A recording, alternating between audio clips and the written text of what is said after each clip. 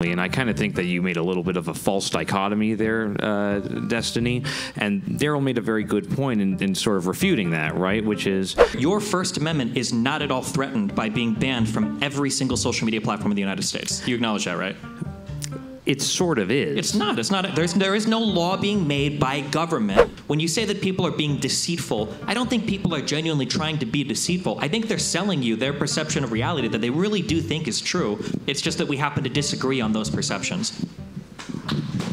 I want to underscore something that you said. I think one of the most important things when you have a conversation with someone across the divide is to not assume that they're a lunatic. Or right? evil. Or yeah. evil, or bad, or insane, or just extended charitable, huh? CEO and co-founder of Minds. He's the reason we're all here tonight. A big round of applause for Bill. Stephen Bonnell, you may know him as Destiny. He is a very popular YouTuber and political commentator, and he's definitely someone that's hard to put in a box. I've been at a couple of events with this guy, and I never quite know what his position is going to be, which is super fascinating. Our first panelist is Chris Williamson. He is a YouTuber and the host of the very popular Modern Wisdom podcast. Come on up, Chris. And then our next guest is Matthew Azrieli, the original publisher, CEO, and founder of The Post Millennial. He's also the founder of Base Records, which is one of our sponsors here tonight. Please welcome Matthew. This next gentleman I got to meet for the first time in person yesterday. He's very kind, very gracious with his time. He is an American philosopher and author and a founding faculty member at the University of Austin and the executive director of the National Progress Alliance. Please welcome Peter Boghossian.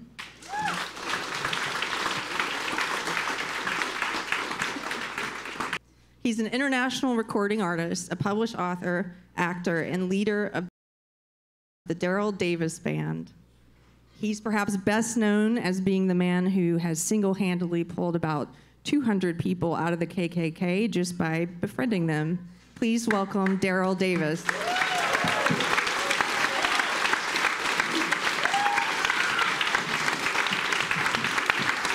Question is, what if I changed my mind on recently? That's right. Well, I changed my mind from deciding to make a further career of music and going into studying and practicing race reconciliation. So now I just pick and choose the gigs that I want to do musically. But this thing has become a full-time thing because I love this country. I love everybody in this country. I've been in 62 countries around the world. I have performed in all 50 states. I've been exposed to a lot of cultures. I know we can work it out. And it bothers me a great deal when I go somewhere and I see groups of different people getting along fine, and we don't have this in our own country. So I want to do something about it. So that's what I've changed my mind. Thank you. Let's go down the line. Well, I've changed my mind about so much, it's hard to know what to focus on. But one of the things I've changed my mind on is the role that kindness should play in your engagements. And so I used to be, actually somewhat like Destiny, I used to be rather merciless for the truth when I had a conversation with people. But now I'll forward being kind to them. And often, for me, kindness means speaking bluntly to people and speaking honestly to people. There's a difference between being kind and being nice. You can be nice to someone by just lying to them about something. But to be kind to somebody, it takes, you also have to watch your tone, and you have to think about why you're engaged in the conversation in the first place. So in the last few years, I've changed my mind and raised my confidence in that if kindness is forwarded as one of the main motivations for conversation, it's kind of like a lodestar that will prevent the interaction from going poorly. It's also a way to safeguard yourself from engaging with someone and having impure motivations. Nice. If everyone can just speak deep into the mic, too. Hi. This is sufficient? Yes. Thank you. I think I've decided to not earnestly engage in a political project. I think that's my personal transformation. I don't believe that a political process ought to be instrumental in changing culture, nor do I believe that the two are necessarily even correlated. So that's all.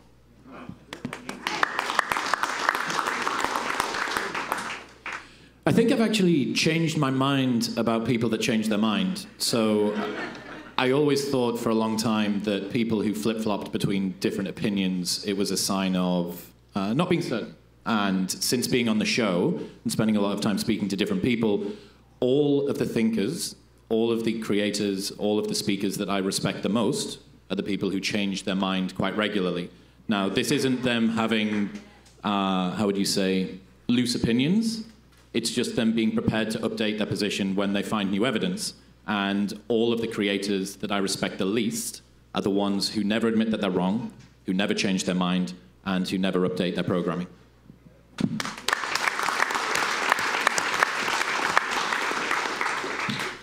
I think the biggest thing I've changed my mind on in the past year has to do with platforming, I guess what we consider dangerous ideas or conspiracy theories. I think that for a long time, there was this idea that if you just banned everybody that had an idea that you didn't like, eventually those ideas would go away.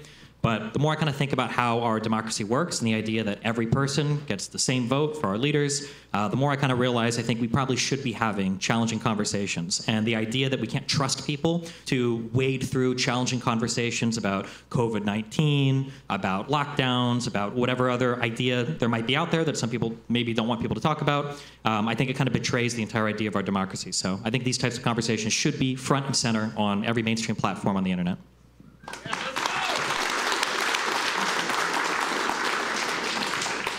Yeah, I think when there's sub issues, all the whatever climate change or, conspiracy theories, or I don't have opinions about those things really. That's always fluctuating back and forth, depending on the information that I have today. But for the core principles, that's the foundational stuff that doesn't really change, and I don't think it's probably a good idea to be willing to change that foundational principle of like free speech, dialogue, and whatnot. But I'm curious your guys' take on being willing to change your mind about that. Anybody? I mean, this doesn't have to be like. When I get a lot of people that talk about like platforming dangerous ideas and freedom of speech, the one thing that I wish people would recognize, this is a big fault that the right has, is freedom of speech is not free. It's like firearms, right? Like, firearms are cool. I enjoy shooting. But by having more of them in the United States, people are going to die to firearms. That's an unavoidable reality, having firearms in this country. But we have to acknowledge that for some freedoms that we have, for some freedoms that we value, there's going to be a necessary trade-off or a cost to have that freedom. So when we talk about like freedom of speech, the proliferation of certain ideas on the internet are probably going to cause harm. There are going to be some people that go and shoot up a school, bomb a building, get vaccinated, don't get vaccinated, whatever. And we have to at least acknowledge that any conversation about like freedom of speech or these types of freedoms has to start with a recognition that there's going to be pros and cons on any side of that argument that you occupy. There is no side where everything is just purely good with no downside whatsoever. I would actually like, so as the designated right-wing representative on the panel, I would actually like to perhaps dispute this assertion from the perspective of one Nick Fuentes, right? Somebody who you've spoken with, I think, on multiple occasions. And of course, I'm not necessarily shaming you for that, but Fuentes is not nominally, he's not representative of mainstream ideas on the right. And largely, platforming Fuentes casts the right in this absurd light that is fundamentally divorced from reality. Fuentes, his positions are not mainstream by any means. I mean, didn't a lot of people say the same about Trump in 2016? Like, I feel like a lot of the media coverage of Trump was, this guy's a joke, he can't make it, everybody derided him in the media, there's no chance. It was whether it was making fun of McCain, whether it was another tape that got leaked, whether it was him saying that women that get abortions should go to jail. I think everybody thought that, like, that guy couldn't make it. But there were a lot of people out there that had those opinions that we completely missed because we decided that he didn't represent anything in this country. So I guess when I have conversations with people like even Fuentes, I acknowledge that he occupies a pretty niche position right now on the political spectrum. There's definitely no doubt about that. Extremely. Yeah, for sure. But I think that I think every extremist, and when I say extremist, I just mean like kind of niche political ideology. I think it kind of like stems from similar foundations where you've got a group of people in the country, they feel like they're unheard, and Fuentes speaks to those people the same way that Andrew Tate might speak to somebody, the same way that Donald Trump might speak to somebody, the same way that Bernie Sanders might have spoken to somebody. But here's the issue. I would actually disagree with conflating a guy like Trump and a guy like Fuentes, because Fuentes espouses Catholic integralist nationalism, which is a niche of a niche of a niche. It's also entirely culturally dependent, right? You know, you're talking about perhaps Ireland, Portugal, Spain, maybe Quebec. You know, these are all lapsed Catholic countries. This is not a serious idea, even if you have guys like Adrian Vermeule at Harvard who espouse integralism and who Fuentes, by the way, never cites. It's just not the same thing as somebody saying, hey, maybe we should reform our immigration policy. The two are fundamentally very, very different. Is it your view then that there are some people so beyond the pale that they should never be spoken to? You could talk to anybody you want. I really don't care. But the point is, when you talk to somebody, and this is where the conversation of platforming comes up, what you have to be mindful is, you know, nobody likes normie Republicans. Nobody likes them. They're boring. Their ideas are shallow. They're pedantic. They're overly spiritualizing and moralizing, and it's terrible. And yet, despite this, they are the mainstream Republican caucus of this country. Now, it's not good streaming content to talk to these folks, and I'll give you that. However, unfortunately, you're going to have to pull up to a Target, speak to a random 50-year-old woman who's 100 pounds overweight, and you're going to have to get her opinion on something. And that's going to be far more representative of American popular opinion than Nick Fuentes could ever hope to be. Yeah, I mean, I don't necessarily doubt that. That's probably true. But I just spent like a year on my stream going over trans issues, and I'm kind of burnt out on that. It seems like that's all Republicans want to talk about right now on the national level. Honestly, on the online kind of platforms that I inhabit, I noticed that it feels like the kind of like the center-right people, I'll say like Daily Wire-esque, that those people are pretty insulated. They don't really like talk to many people. Like on any panel that I go on where I'm talking to, admittedly smaller kind of like conservative people online, all of these people consider themselves, like, if not a little bit, like significantly to the right of people like Ben Shapiro, to the right of people like the Daily Wire. So I don't know where like all the center-right conservative people online are outside of the Daily Wire. It feels like they don't exist. It's just like these little collections of like very extremist people. Let me tell you who the most right-wing guy in America is, Destiny. Right now. No, it's not you, random voice from the audience. It's some guy with a boat. Some guy, somewhere in America. He lives maybe in Utah. Maybe he lives in Texas. Maybe he lives in New York State near the Finger Lakes. Yes. But the point is, ladies and gentlemen, some guy with a boat is the most right-wing person in America, and it doesn't even come close. The uninformed, apolitical individual is more right-wing than any politically involved person could ever hope to be. Okay, so me and Destiny both make our money by speaking to people on the internet. Is it our job to give a representative spread of all different views? It's our show, it's my show, it's his show. He can speak to the people that he chooses to. If Fuentes is one of them, if he decides to tumble down a trans rabbit hole for a year, or if he decides to play StarCraft obsessively for 3 months without talking to anyone about everything, that's also his choice. I just wonder where, you know, coming from a content creator perspective, what obligation do you think that we have to speak to people that we don't want to speak to? As content creators, your first obligation is to make money. That's your first obligation, okay? I don't know. Anyway, no, but it's true. That is your first obligation. However, if we want to be fair about it, yeah, talk to Fuentes. Again, I don't care. But you also have to talk to some guy with a boat. You have to find whatever that political equivalent is. Why do you have to talk to them? If you want to be representative. But why do you want to be representative? If you want to actually have a mainstream Republican political position that is represented on your platform, correct me if I'm wrong, but you said that the primary motive of the content creator is to make money. I disagree with that. I think content creators should, if they don't want to make money, they don't, whatever the content creators want to do, they should do independent of money.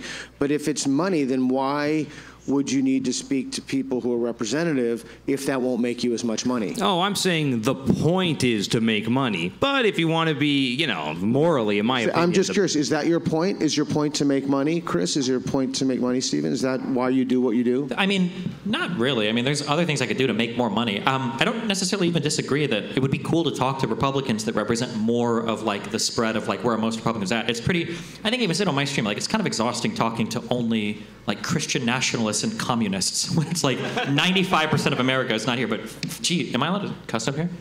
Yeah.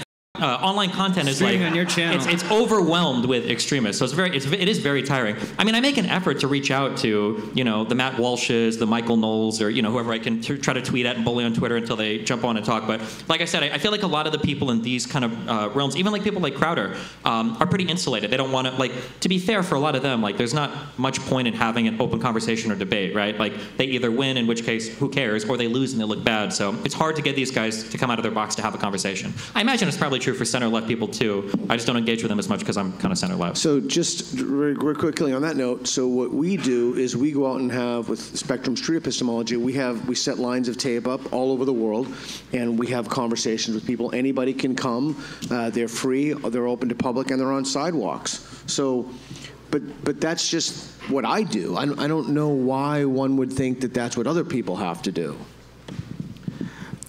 I think, again, if your aim supposedly is to foster some kind of an inclusive or democratic dialogue, then you should. Now, that might not be the aim of a content creator, and again, I actually believe that it's a job, guys. Come on, and obviously you are making money doing it. However, you're right. I don't want to belittle the integrity of anybody on this stage. But the thing I am trying to say is, if you do want to actually have a broader scope, a more representative scope, then yeah, you need to talk to boring people. But do you actually care who Destiny talks to, or are you just bitter that Fuentes is being considered more mainstream? But he isn't really being considered more mainstream. You just said that. Did I? Yeah. Okay, well. I think the idea is that, like, if I'm I don't even have to steal in your position because I think I largely agree with you. If the conservatives that I talk to on my stream every single day are like Christian nationalists, alt-righters, race realists, like, the impression that my audience is going to get is like, oh, I guess the average conservative is like a neo-Nazi, right? Which is not really fair. That's not really true for the average conservative. But again, it's just really hard to find moderate people really anywhere on the internet. Like, moderate stuff just doesn't sell. Nobody likes it. It's not, like, exciting to do. Like, I go on panels and I describe myself literally as an establishment shill, almost tongue-in-cheek, because, like, every single person at, like, all of these events is, like, the most, like, anti-establishment person you can get, whether they're on the left or the right. So yeah, I mean, I try to find it, but it's really hard to bring them out of their bubbles. They all kind of inhabit their little safe spaces. Yeah. I suppose my perspective is I made a living selling content to moderate conservatives, and there are plenty of them, but they just don't have any content that's aimed for them. If you create it, they'll come. So no one's talked to more extremists and racists than Daryl sitting up here. So I'm curious, Daryl, how do you see sort of actual racism and extremism versus, more kind of normal conservatism? Like, do you see that being blurred more recently? Well, I mean, I've been doing this for now 41 years, and thank you. But my specialty is talking to people who hate me, whether they're black people, whether they're white people, whether they're anybody else. And I have my share of detractors. I've been called every name but my own for what I do. And on an event over here with Bill Altman a few years ago, I got called a white supremacist. No, you laugh, but ask him. It's true. Because I sat in a room with Trump supporters. So I was called a white supremacist by another group of people. But, you know, I enjoy talking to people who disagree with me, not to convert them or to force them into some other reality other than their own, but to plant seeds and allow them to come to their own conclusion after talking to somebody like me who they've never had the opportunity to sit down and have a conversation with. One's perception is one's reality. Whether their reality is real or not, is their reality. And you are not going to change someone's reality just by telling them it's wrong, okay? If you want somebody's reality to alter or to change, what you have to do is offer them a better perception. And if they resonate with the perception or perceptions that you have offered, their reality will change because that perception becomes their reality. We often make the mistake of going after somebody's reality instead of offering them a better perception. So I specialize in talking to extremists, whether they are black supremacists, whether they are white supremacists, or whatnot. And we have these conversations. Some people realize they've gone down the wrong path and they change, others don't. There will be people on all sides who will go to their grave being extremists.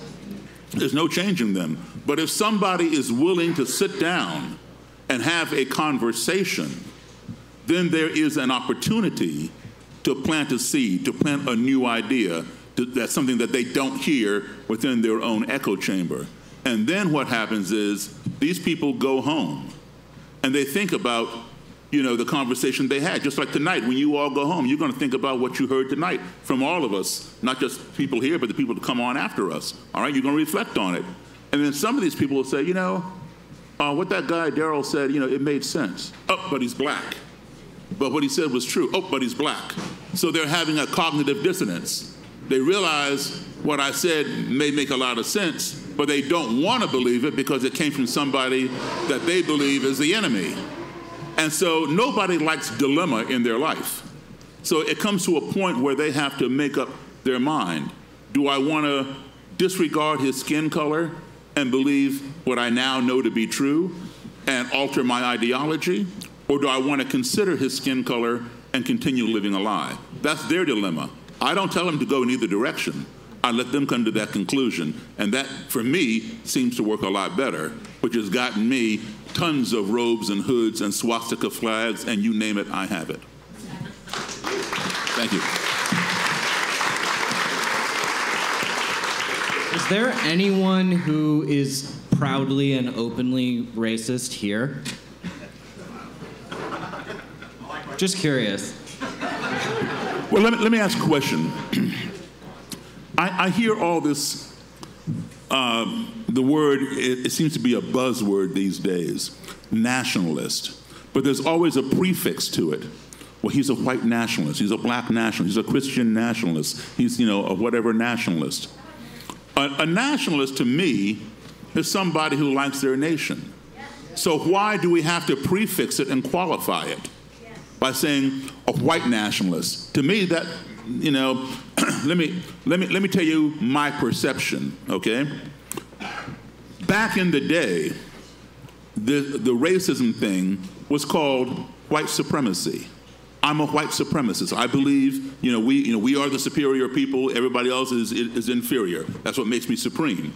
And people who believe that joined white supremacy movements. And the more people you had, the more violence was perpetrated.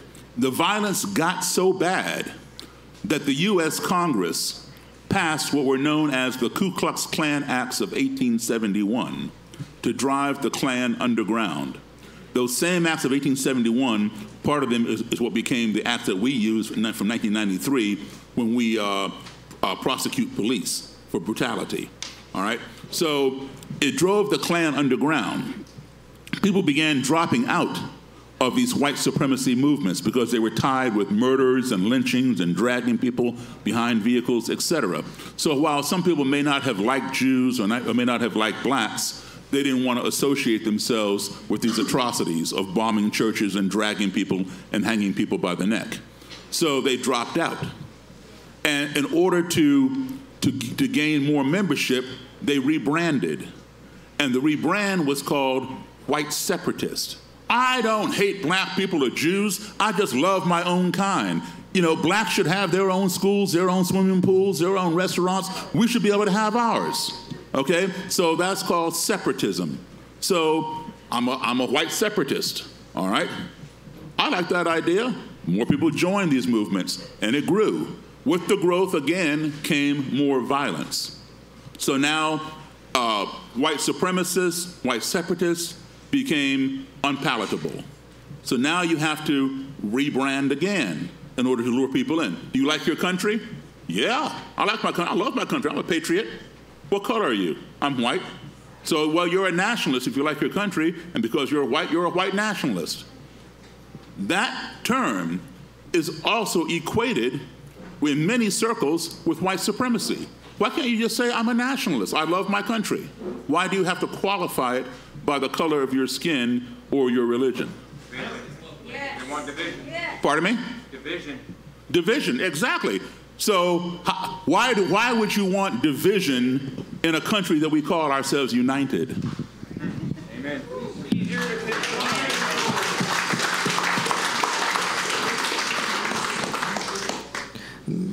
If I could field that question, I think it's because, and again, maybe I've been talking too much and there are other people who are more interesting here, but I think that's because America is fundamentally a revolutionary project. So, you know, for lack of a better term, it's a fundamentally left-wing project. At least that's my belief as the founders envisioned it, right? So the idea of nationalism being not appended as something negative has a very, very problematic position in the minds of many Americans because of its associations across the 20th century with right-wing movements and far-right movements. And I think that America, in many ways, is actually allergic to conservatism or to the right. And that's why you have, unfortunately, nationalism, which is not necessarily even right-wing, by the way. But nationalism, all kinds of nationalism. Yeah, that's right. And so but it's become associated with the right in a way that is unpalatable to most Americans. I feel like the problem with the whole nationalist idea is that there's two big kind of parts of it that I think give people pause, and I think rightfully so. One is that when people start calling themselves nationalists, oftentimes they get very obsessed with defining what it means to be an American. So in a lot of conversations I have, if somebody calls themselves like an American nationalist, sometimes the next part of the conversation is going to be how true Americans are those that come from white European stock or something. So even if they don't call themselves a white nationalist, there's like this kind of like ethnic undertone to a lot of the stuff they talk about, which isn't necessarily everybody, but there is like that aspect to it, such that when I hear somebody call themselves like a nationalist, or even a Christian nationalist or whatever, I kind of wonder if there's like an ethnic undertone. There doesn't have to be. The second thing that I think is more broadly applied is I hate it when people call themselves like part of a movement where like if you're not that thing, you kind of feel like an asshole. Like imagine if you made like the, the pro-school movement, right? It's like, well, what am I? Am I anti-school? Or you made yourself like the pro, feed hungry children movement. It's like, well, fuck me. Am I like, do I want children to starve or whatever? I think one of the problems when you have like people that consider themselves like nationalists or part of a nationalist movement is that everybody that's outside of their group necessarily isn't. I remember growing up a lot for this. I was very much in the neocon era. I loved George W. Bush, supported the Iraq War. My parents are super strong Republicans. They still are. And I remember that so many conversations revolved around whether or not you supported the troops. And supporting the troops became a proxy for the entire Republican agenda. And if you disagreed with any of it, if you disagreed with Iraq, if you disagreed with Afghanistan, it wasn't that you disagreed with foreign policies, you hated the country. You weren't patriotic. You hated America. And I think that's kind of a frustrating thing in dealing with a group of people that call themselves a nationalist, because it feels like to take a contrary position, almost by definition, I guess I must hate the country, which I think is a frustrating thing, like rhetorically, to navigate around. Talking of rhetoric, one of the things I was interested in was what you said at the start, Peter, which was around the usefulness of kindness. And we discussed earlier on about some of the challenges of content creation online. The sorts of content that captures most people's attention, that can sometimes be used to be representative, even though it's not. It's just the one that is the most limbically hijacking, which makes it seem like it's the most representative because it gets the most clicks and plays. All of those often trigger a response in people which is the precise opposite of changing your mind. right? So the soft signal of effectiveness, to me, suggests that if you care about changing somebody else's mind, you will dial back the aggression of your argument to allow it to land. Everybody knows what it feels like to have some sacred cow that they care about be trodden on in front of them, and they go, okay, fuck you. You want to go? Fine. Well, okay, that's the end of the discussion. So what I'm seeing on the internet at the moment are hopefully the beginnings, the burblings of an underground movement of people who want to have conversations, who aren't going out swinging, trying to make the other side look as stupid as possible. I hope that we're in the death throes of that happening. There's always going to be a place for it because it's always going to create attention online. However, I'm hoping that the more that people can realize, if I care, and you said it earlier on, if you care about actually having this sort of an impact, it's about taking people one step at a time, gently through the arguments, allowing them to arrive at the position that they're at themselves. No one has ever been ridiculed or patronized into changing their mind, as far as I can see. Right, and we know from the literature, the peer-reviewed literature, that people change their mind from a position of psychological safety. And we also know from Daryl's experience that has been borne out over and over again. So we know how to do that. We know that it's listening at the core. We know that it's seeing you as a human, as a musician. You often relate on that level to people. And so the problem is that there really is something, and I've noticed this in our videos too, if people are freaking out and giving in the Sieg Heil, those videos take off. And the unfortunate thing is, what you want to do is you want to model civil conversations, because right now we're not having that. And it's literally killing us. It's amazing to me, I'm 56. It was mind-blowing to hear people talk about a national divorce. I know if you're younger and you've been in kind of, that word has been in the milieu, that's fucking insane. Like, you're talking about splitting up the country? So there is an urgency to this, and there's an urgency to get back to those basics of how do we talk to each other, specifically across divides, across people who hate you just for who you are. And I don't think that content creators, maybe we disagree, I don't think the purpose of content creation is to make money or even ameliorate some kind of a social, something wrong in society, but it would certainly be good if those conversations were more oriented toward that. The problem is that people don't like those conversations. They like the fireworks. They like the screaming. So I think we have to look in the mirror and do work on ourselves for what is going to make a society better, because we're ultimately responsible for the kind of society we create in a democracy. I used to think this. I used to think that extremist content sold really well, and stuff that was kind of more moderate was boring, and nobody would watch it. I'm pretty sure I've said stuff like this. You can find a lot of my videos where I say almost exactly that nobody wants to watch a moderate position. But I think what happens is I think that people that inhabit the extremes, they spend a lot of time working on their rhetoric. They're usually really funny. Like watching it, like, I don't like Alex Jones or a lot of what he stands for, but he does a really good show, okay? And that's true of almost every extremist content creator. They do really funny work.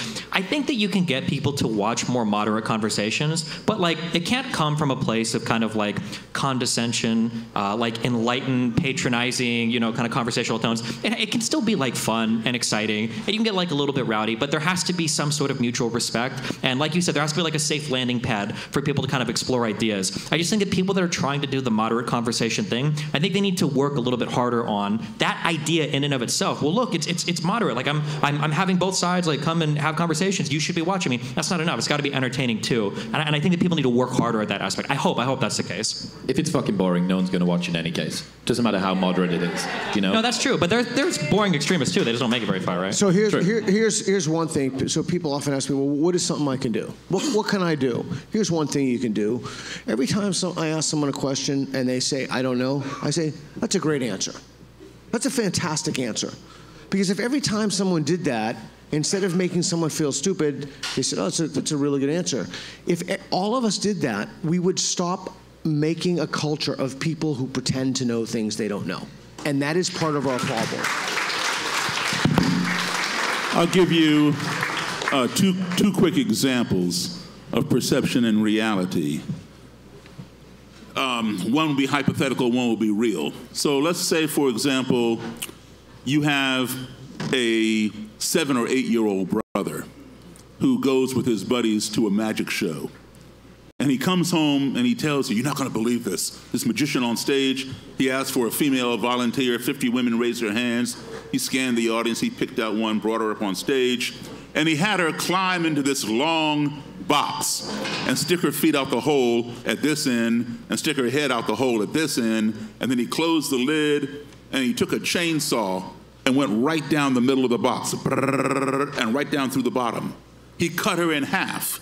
And then he asked her to wiggle her feet out that hole. And she wiggled her feet after she was cut in half. And you say to him, listen, it didn't really happen like that. Yes, it did. I was there. You weren't even there.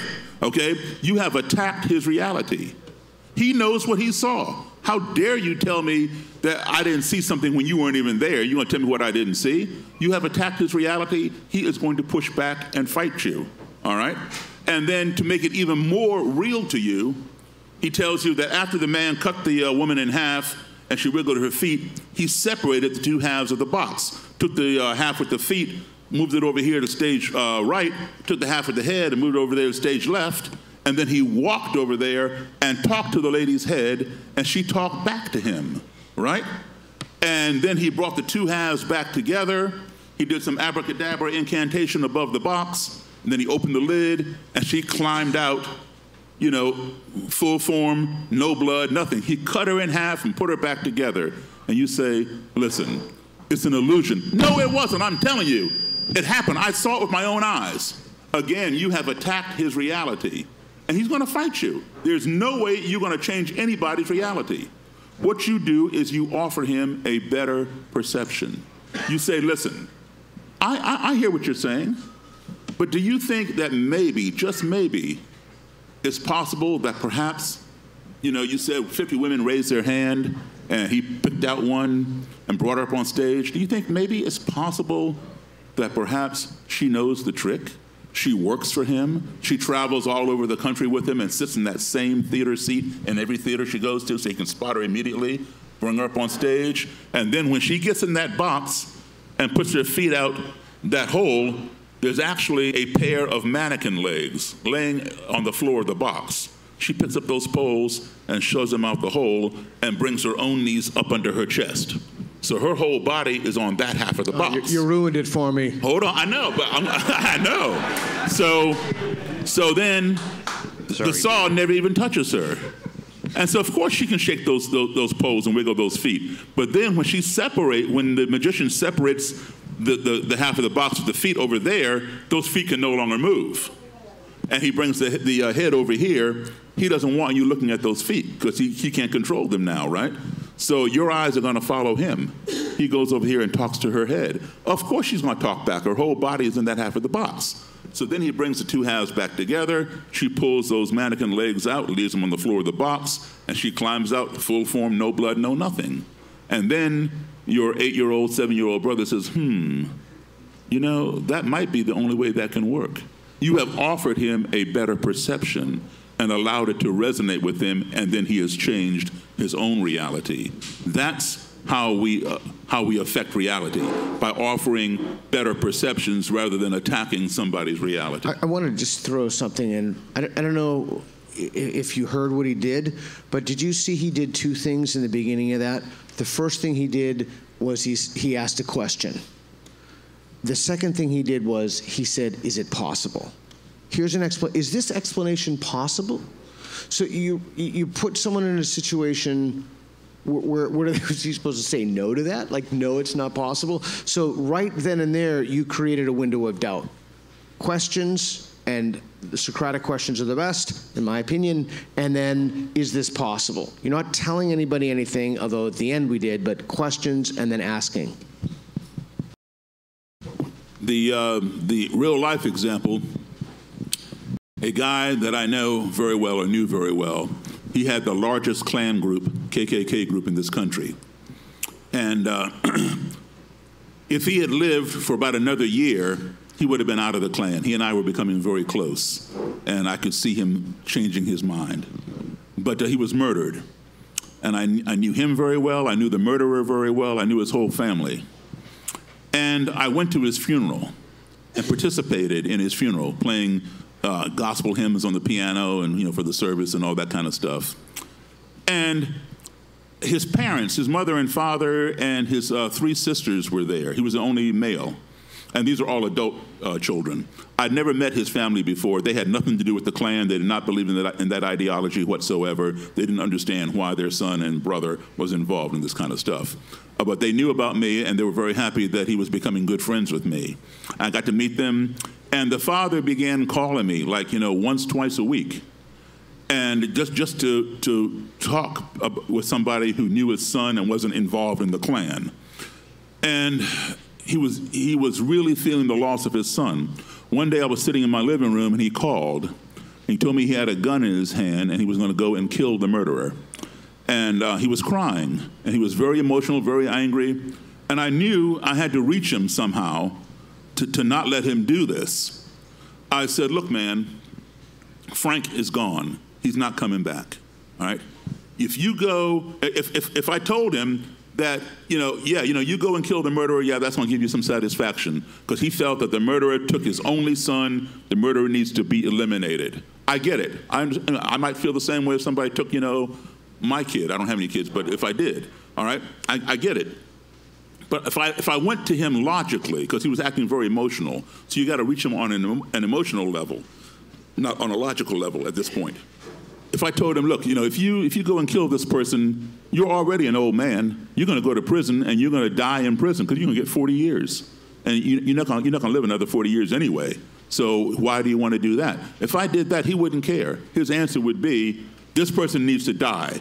Took my son. End of story. So I had to reach him on an emotional level. I said, listen, Frank is gone. He's not coming back. You have 3 beautiful daughters. You've lost your son. Do you want to lose your daughters as well? Okay? They live in Missouri. I live in Maryland. So I'm out there in Missouri, but I was home when he called me. And I said, listen, they're going to lock you up. And they're not going to put you in prison in Missouri. They're going to put you in San Quentin out in California or Rikers Island in New York to make it difficult for your family to come visit you. That's also part of your punishment. They don't just put you in prison right next door so you see your family every day. No. I said, you're going to lose your 3 daughters. Is that what you've lost a son. Now, do you want to lose your 3 daughters? That is what stopped him from going and killing this person. And like Peter said, I asked a question and let him answer. I could say, man, don't go do that, man, because you're going to get in trouble, you're going to get caught. He didn't care at that point. How do you deal with somebody who doesn't care if they die, if they go to jail? But his son, his family meant that much to him. Had he forgotten about these 3 girls that also could mean something to him? He's going to lose 3 more after he lost his son. He came to the conclusion, I need to change my direction. Daryl, something you told me backstage before is that you were. Was it me? I don't know. Was that you were good friends with Chuck Berry? Chuck Berry was my friend, my mentor, my hero, my boss. I played for Chuck Berry for 32 years. Anybody who loves rock and roll music, I don't care if it's Elvis Presley, the Beatles, the Rolling Stones, Jimi Hendrix, Led Zeppelin, Metallica, Elton John, anybody who plays rock, all of their DNA goes back to Chuck Berry. Yeah. And something very interesting, to me at least, is that you've dedicated so much of your life and your career now to changing people's minds, altering their perspectives, and that's really the power of music, isn't it? It is indeed. I mean, for example, let's say, tonight's Saturday night, right? So I don't have a gig. I'm here with you guys. So let's just say I'm off. I'm not playing, and I play full time. So I make a living. So I have a Saturday night off. Maybe I want to be entertained rather than be the entertainer. So there's a bar down the street from my house, a club or whatever. Either they have a DJ or a live band. I feel like dancing, so I'm gonna go down to the club and look, want to dance. So I go there. There's a good song playing. The dance floor is full. I'm looking around, see if I see an unattached female that I can dance with. And I see this lady right here. What's your name? Lindsay. So I don't know Lindsay, but I see Lindsay sitting at the bar by herself. She's not with that guy. And, and she's sitting there doing this in time to whatever song is playing, right? So obviously she likes the song. I'm going to go over there and ask her if she wants to dance because I like the song too. So I don't know her. I go over there and I say, excuse me, would you care to dance? She's going to say, yeah. And she pops off her bar stool. We go out onto the dance floor and she and I are dancing together. If it's a slow song, we're like this, slowly turning around on the floor. If it's a fast song, we're apart, shaking, whatever else, right? At the end of the song, I escort her back to her bar stool. I thank her for the dance. I say, by the way, my name is Daryl. She says, I'm Lindsay. And I say, so Lindsay, what do you do? And she tells me she's vice president of Microsoft marketing on the East Coast. Whoa. She's making $500,000 a year. And she says to me, what do you do? And I tell her, I'm a busboy at Applebee's. What am I making? $9,000 a year, right? Where would two people that far apart come this close? Music. And one thing I learned, that's right, music is a universal language. I met the first Klansman that I had a positive experience with. I was playing in a country band. Country had made a resurgence. In fact, it was a movie that was filmed right here in Texas called Urban Cowboy, right, with John Travolta and the Mechanical Bull and all the line dances and stuff. So country had never gone away. I like country music, but it was no longer mainstream top 40. But when that movie came out, it was so popular, all the bars and clubs changed their music format to country. And the blues and country music are one and the same. It's the same three chords. All right, it's society that divides us. All right, so I joined this country band. I can play country music as well as anybody else. So I joined this country band, and we were playing in a club in a town called Frederick, Maryland, which is about an hour and 20 minutes north of Washington, D.C. And and this club called the Silver Dollar Lounge had the reputation of being an all-white lounge. Black people were not welcome. There were no signs, like you saw back in the day of colored restroom, all that kind of stuff. Nothing like that. But it had that reputation. You knew if you were black, you were not welcome there. And when you go somewhere where you're not welcome and alcohol is being served, it's not always a good combination, right? So here I am in the Silver Dollar Lounge. I'm the only black guy in the band, only black guy in the club, and the band had played there before. So we finished the first set. And I'm following the band over to the band table, and I feel somebody from behind come up and put their arm across my shoulder. Now, I don't know anybody in this joint, right? So I'm looking around to see who's touching me, and it was this white gentleman, considerably older than me, maybe 15, 18 years older, and a big smile on his face. He says, man, I sure love your all's music. And I said, thank you. I shook his hand, and he pointed at the bandstand and said, I've seen this here band before, but I ain't never seen you before. Where'd you come from? And I explained to him, well, I just joined the band a couple months ago, but yes, you have seen them. They told me they played here before. He says, man, I sure like your piano playing. This is the first time I ever heard a black man play piano like Jerry Lee Lewis. And I was not offended, but I was rather surprised, given this guy's age, being older than me, that he did not know the black origin of Jerry Lee Lewis's piano style. And I proceeded to tell him, well, Jerry Lee got it from the same place I did, from black, blues, and boogie-woogie piano players. That's where rock and roll, rockabilly evolved. Oh, no, Jerry Lee invented that. I ain't never seen no black man play like that except for you. So I'm thinking, okay, well, the dude never saw Fats Domino or Little Richard, same boogie style, right? And I said, look, man, I know Jerry Lee Lewis. Jerry Lee's a good friend of mine. He's told me himself where he learned how to play. The guy didn't believe that either.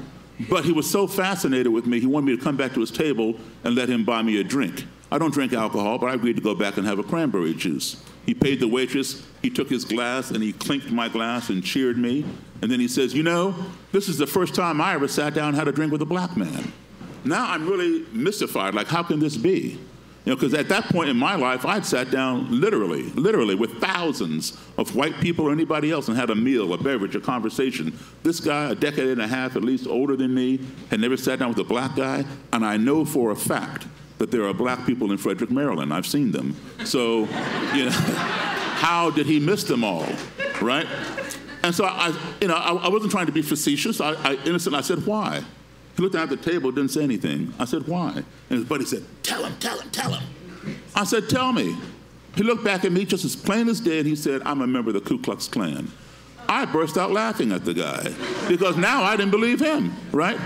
And so I know a whole lot about the Klan. And I know they don't just come up and embrace a black guy and want to hang out and buy him a drink and, praise their musical talent. So I figured the guy's, jerking me around, probably because he thought I was jerking him around about Jerry Lee Lewis. He went inside his pocket, pulled out his wallet, flipped through it, and handed me his Klan membership card. I instantly recognized the red circle with the white cross and red blood drop in the center. Whoa. this thing is for real. You know, it wasn't funny anymore. So I gave it back to him, stopped laughing. But we talked about the Klan and many other things. He was very friendly, and he gave me his phone number. And he gave me his phone number and wanted me to call him anytime I was to return to this bar with this band, because he wanted to bring his friends, you know. Right? He wanted to bring his friends to see, as he put it, the black guy who plays piano like Jerry Lee. I'm not sure he called me a black guy to his friends, but that's how he explained it to me, right? And so I would call him every 6 weeks. Say, you know, I call him on a Thursday, a Wednesday or Thursday, say, hey man, you know, we're down at the Silver Dollar this week, and come on out.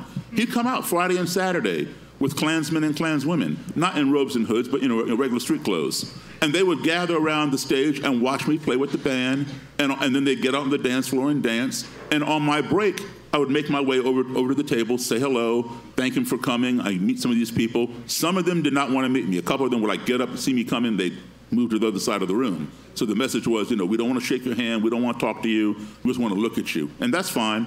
The other ones, you know, they were interested, and we would converse. And it was through this exposure, through this conversation, that I got an entry into this world, and which prompted me later on to write the book.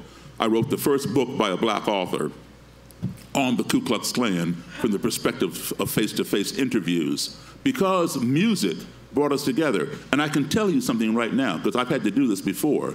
Had I gone into that bar, not as a musician, just as some guy just going there to listen to music and dance, I would have had to fight my way out of there. But it was the music that brought us together. And that is the power of music. And thank you for the dance. Yeah. Daryl, you're a fucking warrior. All right, so we have a few people, creators on Minds who want a contest who are going to come up. So Lucy, you out there? Welcome her.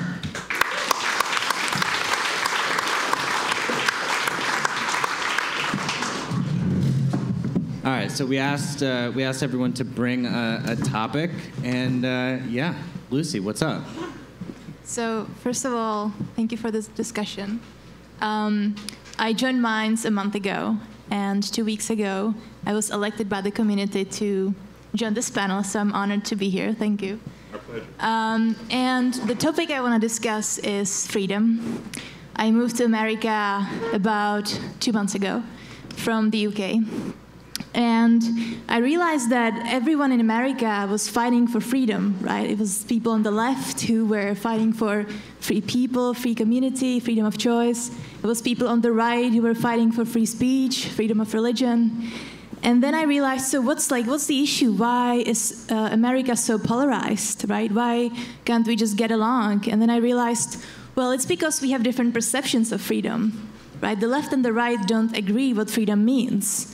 And then I connected this to a philosopher called Isaiah Berlin, who broke down the definition of freedom into a positive concept and negative concept, right?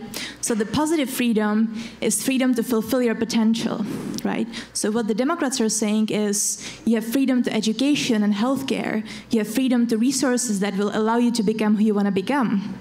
What the Republicans are saying is we want freedom from interference by the government, right? So we want free speech, freedom of religion, freedom to protest.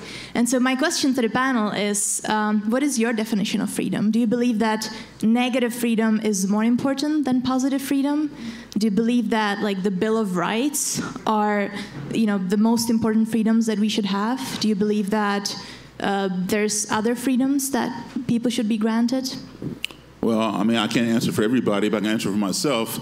A lot of that started back during the Civil War. And if you go to a northern state high school, you're taught that the Civil War was fought over slavery. And that is true. If you go to a southern high school, you were taught, no. The Civil War was fought over states' rights. Yes, that is true too. The state's right to own a slave. Okay? So, you know, there are two different perspectives. And oftentimes, you know, the right and the left may share some commonality in the freedoms that they want.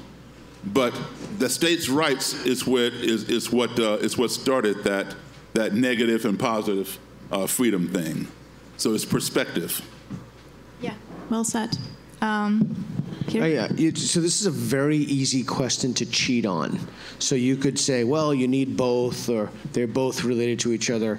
But now I'm going to pressure the rest of the panel. But I think, is your question, choose one, which is more important? So choose one. So let's not try to cheat the question. So I think that negative freedom is more important.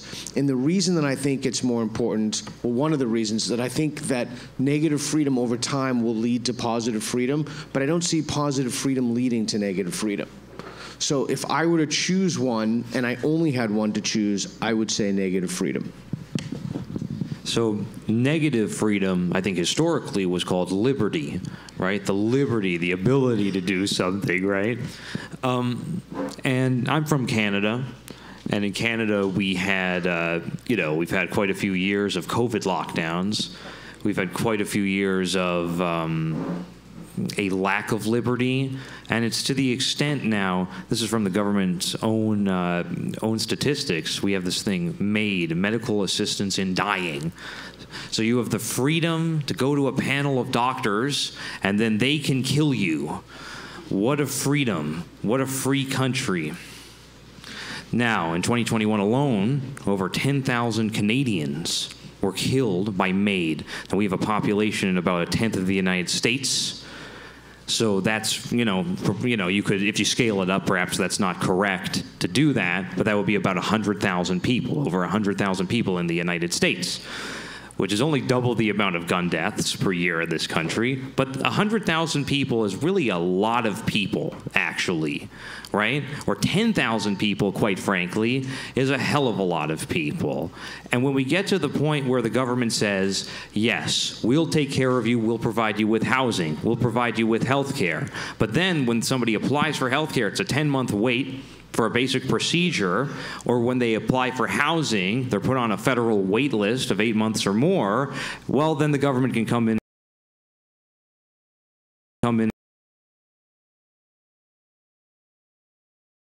and say, all right, well, now you're free to do something else. I'm a little skeptical of that. And so is your answer negative freedom? Freedom, then? Liberty, yes.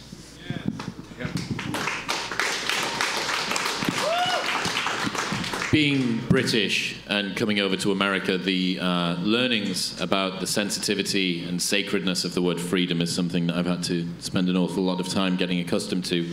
From my perspective, it seems like the negative freedom makes an awful lot more sense because you are opening up people to develop stuff down the line. If you're trying to hand people freedoms piecemeal, there is always going to be a gap in that freedom which isn't handed to them. So for me, negative freedom, please. Yeah, just a quick something quickly on that thought. If you gave people positive freedom, but they didn't have negative freedom, over time they would lose the ability to understand the argument at all. You would need negative freedom so that you could even have a conversation about why you would choose negative freedom or positive freedom. I've only just become introduced to this concept 3 seconds ago, but it seems to me like negative freedom is a principle and positive freedom is more like a policy. That negative freedom scales because it doesn't need to be targeted individually. It's just get the fuck out of the way, as opposed to positive freedom, which appears to be more policy-based. We are going to have this individually and this individually and this individually. Negative freedom is Bill of Rights, yeah. Written in. I mean, man, you really did this, huh? I mean, picking one or the other is pretty difficult, but I mean, a man dropped off in the middle of a jungle with no food and no water has an infinite amount of negative freedoms. I don't see that guy having a very good outcome, for his existence. For being only afforded positive freedoms, I mean, you could argue that to some extent, like a child lives that way, right? You don't have very much freedom. You sure as hell don't have freedom of speech under your father's roof. You sure as hell don't have the freedom to own a firearm. You don't have the freedom to do a lot of things as a child. But I would argue the development of a child, that's being given a bunch of things by their parents, is probably more positive than the family dropped off in the middle of the jungle with nothing. So So I'd say probably positive freedoms are more important than the negative ones, but I think that any one could theoretically lead to the other, that a society given enough education, given enough opportunity to exceed, would probably begin to demand some sort of negative freedoms as well. We keep saying that in other countries with developing markets, we've said this about China for like 3 decades now, that as people gain more money and more autonomy, that they're going to demand, or as they gain more money, they're going to demand more autonomy, et cetera, et cetera. So I would hope that people given enough positive freedom would eventually start to demand the negative ones as well. But I mean, given only negative freedoms and no other resources, I mean, you could cease to exist pretty quickly, I would imagine. My question would be, who determines what is negative and what is positive? It seems like we're being told this is negative freedom and that's positive freedom.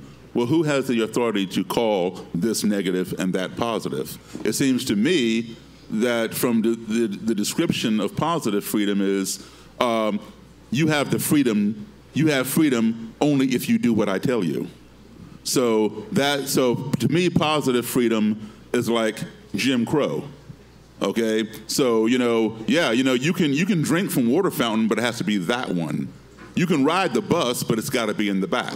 So you have the freedom to ride the bus, you have the freedom to use the restroom or the water fountain, but it has to be a separate one. It's the one, as you point out, policy that I'm dictated to do. So I have the freedom to use those things. So, my question is, who determines what's positive and what's negative?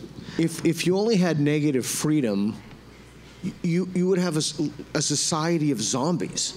You would have a society who is incapable of understanding why one would be better than the other. And the example of the jungle, if you were trying to figure it out what you'd want to do, that kind of starts with the assumption that somebody had negative freedom. I don't know. Actually, I don't think it's that complicated, quite frankly. And I kind of think that you made a little bit of a false dichotomy there, Destiny. And Daryl made a very good point in sort of refuting that, right? Which is, yes, you can have absolute liberty. And of course, the libertarian ideal is Somalia for that reason, right? We would all love to live in Somalia as pirates. Sounds kind of fun. But the point is this, that, negative freedom, which again, I would characterize just very simply as liberty, right? As opposed to the ability to do things if they're like free. And I don't know how that's positive freedom. I don't know how that's positive anything. I mean, I'd give you a really great example that every single conservative here agrees with. Every single conservative here understands that negative freedom means nothing without positive freedom. Now, normally they wouldn't. However, I'm pretty sure after this or in the panel after that, we're going to have a huge conversation about how pointless the First Amendment is, the negative freedom, without the positive freedom to not be banned from places like YouTube and Twitter. That's an example of pairing a positive with a negative. You can have freedom of speech, but if you're banned from every single social media platform in the United States, it sure doesn't feel like that negative freedom means very much. Actually, no. That's an example of, as it's characterized by my understanding, a positive freedom, right? There's an infrastructure. The infrastructure is given to people, and there's an entitlement to that positive freedom. This is kind of this is sort of turned into a semantic argument. Well, no, I don't think it's semantic at all. It's very, very clear. Your First Amendment is not at all threatened by being banned from every single social media platform in the United States. You acknowledge that, right? It sort of is. It's not. It's not. There is no law being made by government that is abridging your right to freedom of speech. The First Amendment does not guarantee you access to any social media platform. But if you don't have any access to any social media platform, kind of feels like you don't have very much freedom of speech.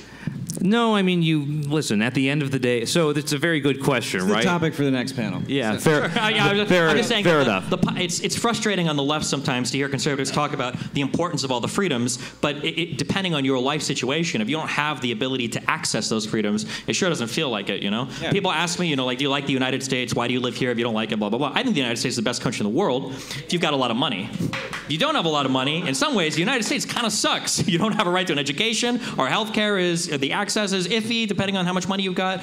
Where you live might suck. There's a lot of issues if you don't have a lot of money in the United States. So I think that the positive and the negative, I'm sorry you did this to us, but I think you do have to take into account both of them, and you can't just choose one, because one without the other, I think essentially becomes meaningless. Yeah, echoing what you said, Peter, socialism or positive freedom can exist within libertarianism in a micro little community where people decide they want to do that, but the inverse is not true. So I would have to say I agree with calling it liberty, though. I'm not going to play this polarity game. So thank you, Lucy, for coming on. Thank you. Good question.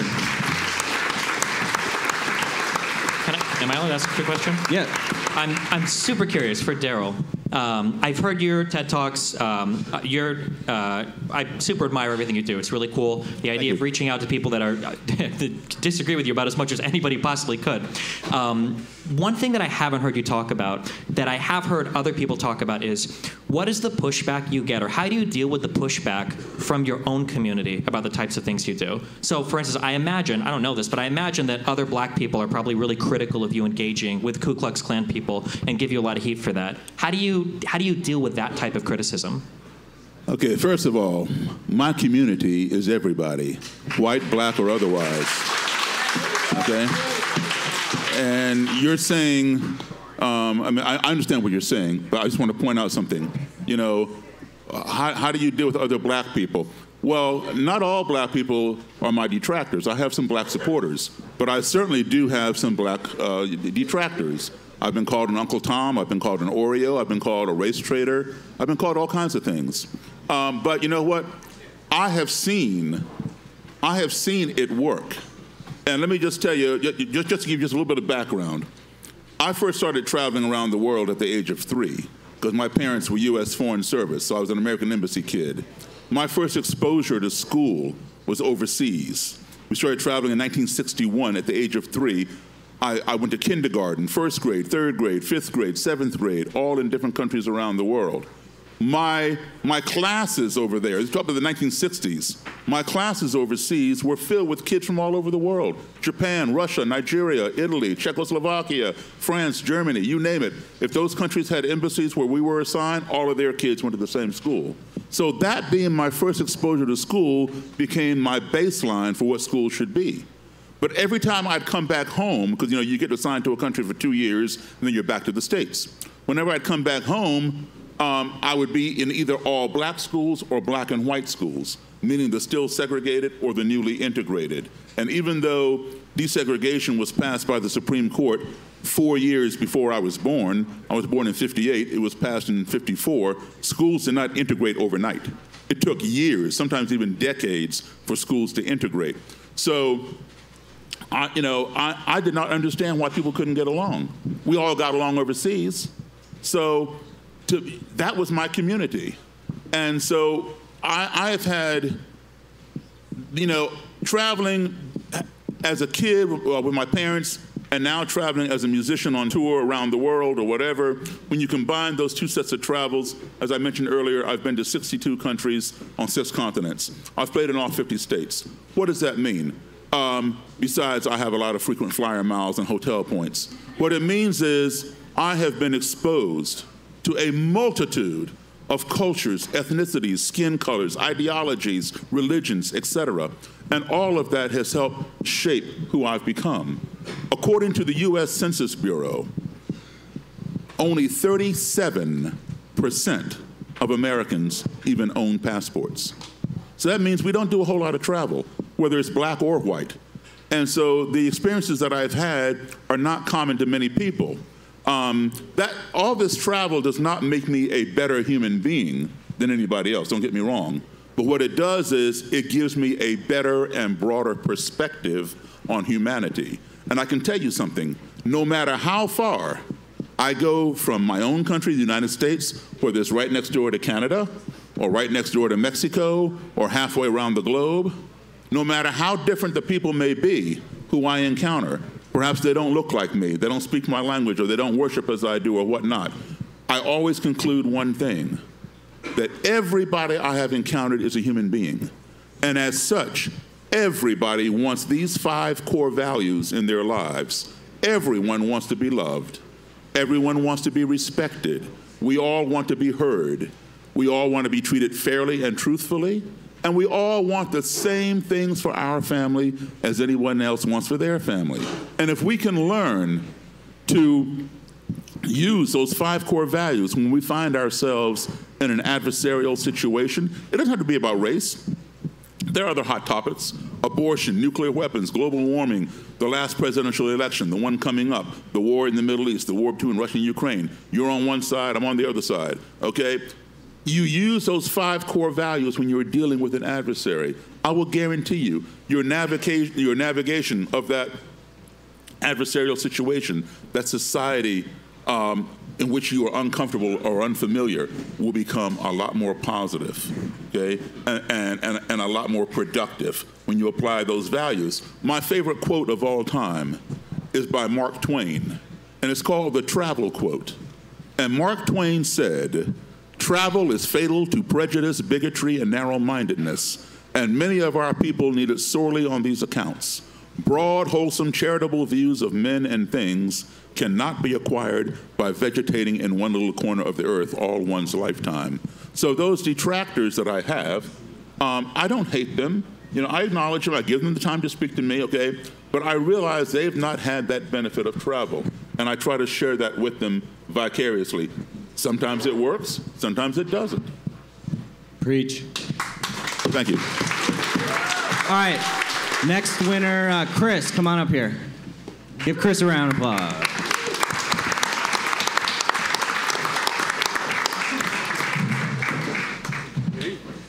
Hey, buddy.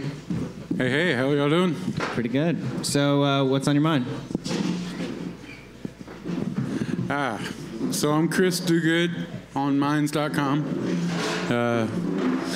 Not on any other social media sites, so you probably don't know who I am. And I just, wow. This is quite an experience, so I'm grateful for being here. Welcome, welcome. Thanks, man.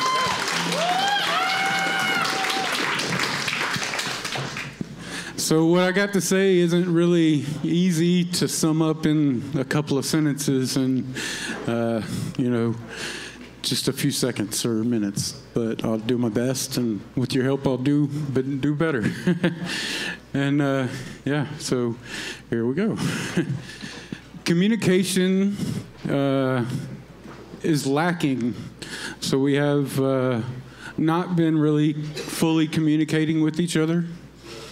It's more of a lack of communication by way of confusion in our language. There's so many levels of meaning within various words, various sects of construction, different occupations, all the different things. And we are supposed to rely on something that is deceiving us. So, What do you mean by that? What's deceiving us? Like I said, there's so many meanings within one word. Or give us three. So what are three things that deceive us? Our government, our court system, our education system, our police, our safety protectors.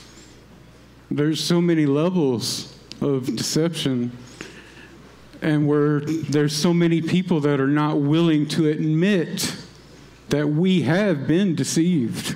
And is if I may, so I just want to make sure that I understand to make it helpful. And is the idea that because there are these forces of deception in society, that makes conversations more difficult? For sure, yeah. And so is the question, what then do we do about it? That's what we need to have more conversation about. Okay, so do you want everyone on the panel to say, given that there are mechanisms in society that deceive us, and there's already confusion in terms like we had today, you and I discussed God or faith or what have you, how do we proceed to have a meaningful conversation? Is that, I don't want to put words in, I'm trying to understand, is that? That's part of it, yeah, for sure. There's so many more levels, but yeah, that's a good start. So here's something that I think is essential for political conversation. I think that you have to come at political conversation. This is very hard to do. But you have to come at political conversations with the understanding that people are truly trying to advocate for what they think is the best for the country. That when people on the left talk about how 12-year-olds need to be on puberty blockers, it's because they really do feel like there are trans children that are that young that need access to this medication, otherwise they'll kill themselves. When conservatives say things like we need to prohibit all children from accessing HRT, it's because conservatives genuinely do feel like there is a social contagion that is pushing children to making bad medical decisions. Once you start from a place where at the very least you both acknowledge that each side is trying to do what they think is best, at least you can start having real conversations about what everybody's trying to do. But when you start from the place of people on the left are groomers and they're trying to trans all the kids for social media clout, or people on the right just want to kill all trans people because they're genocidal, the room for conversation is over. At that point, it just becomes, I guess, adversarial in like a violent manner. Like at that point, you just have to start shooting each other because there's nothing you can do from that point once you've assumed that the other political side is evil. So I would even take issue with the framing of the question. When you say that people are being deceitful, I don't think people are genuinely trying to be deceitful. I think they're selling you their perception of reality that they really do think is true. It's just that we happen to disagree on those perceptions.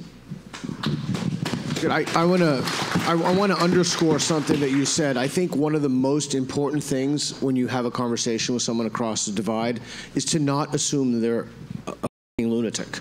Or right? evil. Or yeah. evil, or bad, or insane, or just extended charitable, huh? What if they are? Oh, well, that's a totally different question. But don't go into the conversation assuming that they want the worst for everybody and they're just malintent. And that's what we see is the norm in conversations now. People who disagree with us are all of a sudden existential threats.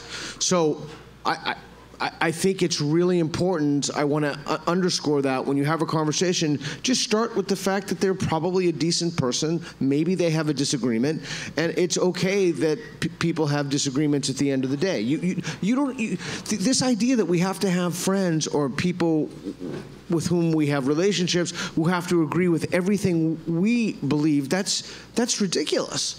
I mean, you should have friends with a diversity of opinions, and you have far better conversations and engage them. But don't assume the people with whom you're having a conversation with are just inherently bad people from the get-go. And there is one thing that I found from literally doing this my whole life, writing about it, et cetera, is that one reason that conversations go awry right from the get-go, and I still make this mistake in spite of how many times I've done this, is that you don't define the terms right up from the bat. And I know that must sound academic, but it's just not. Like, what do you mean by that?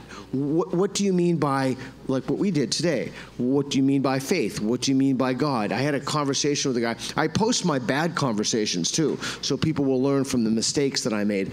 I had a conversation with a guy, and we had a disagreement on whether there should be open borders. And I just assumed that what he meant by a border was what I meant by a border. But what he meant by a border was like a World War I trench, where people like dug these big trenches in the ground. So forget about like trans issues or gender or sex. That's another one that's inherently fraught with confusion.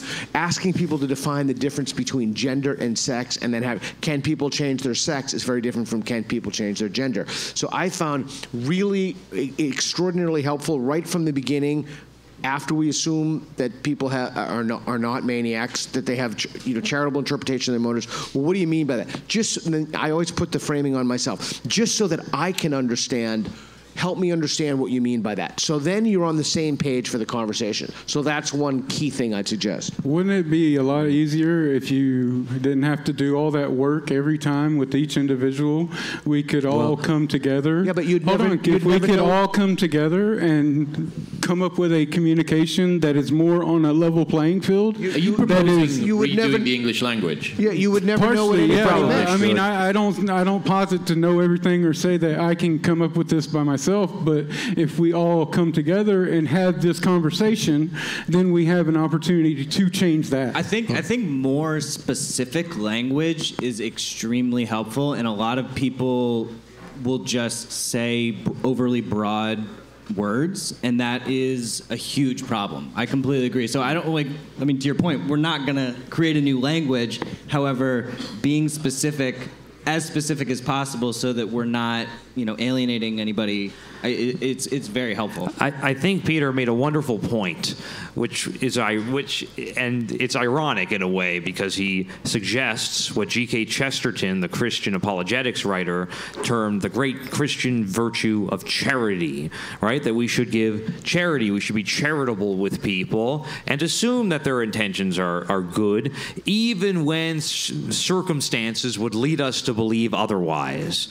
And to address Chris directly, it's a difficult thing to do because it requires faith. You actually have to have some kind of faith in order to undergird this assertion that people can be good. But by the way, if you want a direct answer to your question, the issue is that we have a bureaucracy. We have a sort of an unelected, unaccountable bureaucracy in this country, and then we have elected people, frankly, who also have diffuse and often not wonderful interests that are playing a role too. But that being said, I think that Peter's suggestion to be charitable is actually the healthiest approach. We should actually just assume the best about our fellow Americans, our fellow Canadians, because if we don't, it's a world of pain. It's a world of assuming that all of this incompetence is intentional.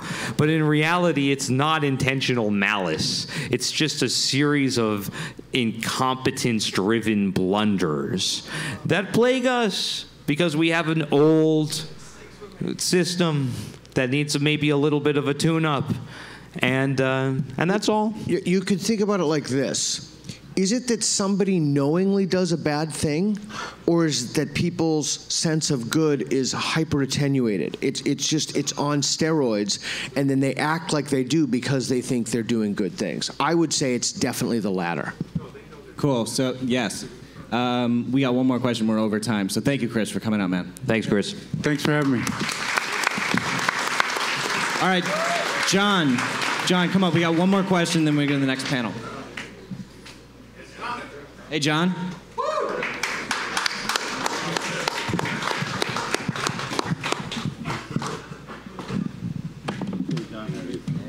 Hey, John. Hey, buddy. Give John a hello. Hello. Hello, can you hear me? All right, so I'm John G. 76 on Minds, and I've been a member of Minds for about 2 years now. And before I get into my topic, one thing I just wanted to mention is that I know there are people that cross-post from Twitter and other sites, and there's sometimes people on Minds, like I only use Minds as a social network. I don't use other ones like Twitter and that kind of thing. So just as a suggestion, if people that do, if people that cross-post from Twitter can maybe just maybe once a day, once a week, once a month, come on to Minds and Gab and all these other sites that you cross-post to. I think you would, build up more engagement for the people that are exclusively on those channels, and it'll bring a little more community into the whole picture there. For my background, I'm an automotive engineer in the Detroit area, and I'm currently working on battery vehicles. Work on a component on those battery vehicles. Talking to the mic a little bit more. Okay. So I work on like the battery vehicles and like on a component on them. And I know there's the direction that we want to go, like they're aiming at like 2035 to have this big conversion from gasoline and diesel vehicles. And with that, just me looking into some of the numbers there, I see that like as of 2020, there was about 286 million registered vehicles in the U.S. And looking into like how much we have for production capacity, it's in the neighborhood of maybe like 11 to 15, 16 million per year. And at this point, a lot of that is still like the internal combustion engines. maybe like 1 or 2 million or something in that range for the electric vehicles. Now, what that means is that for 2035, we're not going to meet like anywhere near that 286 million vehicles by that time. So, just okay. Okay, can you hear me now? Yeah. Okay, perfect. So, with that, I want. I'm not sure where we really want to. My idea is that we want to go with more of a target of what is our overall goal for for this example, it would be like carbon capture or reducing the carbon in the atmosphere, whether it's carbon capture. Can I just ask you a question just so that I understand? So there are 286 million vehicles in the U.S. and so what is your question around that? I'm trying to get to that. So okay. I guess my focus here is to try and wrap it up here a bit is just my proposal would be to focus more on the overall goal and not dictate how you're going to get there. And I think where that becomes a problem is if you dictate we got to convert all the vehicles to battery vehicles and that kind of thing, rather than all the other options that could be out there, whether you're doing carbon capture and turning it into graphene and that kind of thing like Ian talks about. There's plenty of other ways that we can be investigating with this. So, I mean, I'm just using this as an example because I'm familiar with it. But just as a policy, I think we need to just go use these. So is a broader goal better than a specific policy? Exactly. And so that's kind of what my idea is. And if you're going to set some goals, set them more short term. Right. So maybe within a development cycle. Right. So, that kind of thing. So personally, I think you make a very good point, and I think that when it comes to government policies, maybe very specific initiatives, they're doomed to fail. Look at Stalin's 5-year plan. I don't really know anything about this topic, to be honest with you, but maybe you have a point. Anyone else? I'll throw something out. I think it depends on what the specific goal is and what the broad goal is. Somebody told me something, fortunately, when I was younger, and if you're younger in the audience, I think this is an extremely helpful way to think about it. Think about the person, this is goal-directed. Think about the person you want to be when you're, I'll just pull my age, 56. Where do you want to be in your life? What type of person do you want to be? Then think about what you would need to do at 46 to get there, and then 36 and 26. Usually what people do is they think, what do I want to do next year and the year after that, or maybe I want to go to this college or this graduate school or work at this firm. But that doesn't look at the big picture. That's not the long frame picture. So I think I like the framing of the question. I thought it was really good. So when you talk about specific goals, should you have broader goals and more specific goals? I think the idea is it depends. So as a society, what should we be doing in terms of mandating how many vehicles and how many are battery driven? Again, it's not my field. I haven't the faintest clue. But what I think we should do is we should think about, from the 7 habits of highly effective people, begin with the end in mind. So what's the end? What do we want to do? Do we want to carbon capture? Do we want to make carbon sinks? Do we want to get off foreign oil? And then when you do that, then you work backward to figure out how you get to the goal. So I think that's a way to think about the problem that's useful and effective. And it just cuts through the noise. Yeah, because I mean, I think with with technology changing constantly, that's why I'm recommending doing this as a short-term goal, because by 2035, there probably will be, vehicles out there that run better than the battery vehicles, so the technology will change.